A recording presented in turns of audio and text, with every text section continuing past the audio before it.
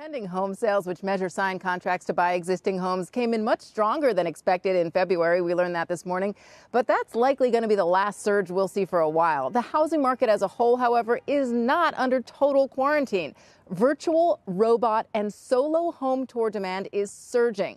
This robot from Zen Place allows you to be in the home alone and talk to the agent on a screen. And another startup called Rently makes digital lock boxes. So you sign up online, you give some information and a credit card number, and then you use the app when you get to the home to get a one-time entrance code. Rently has seen a huge spike in demand for the boxes from major landlords like Brookfield, Roofstock, and American Homes for Rent. So much so, they're hiring. Our shipping center, as an essential service, has stayed open, and we have added more shipping and receiving hires to facilitate the outbound shipments.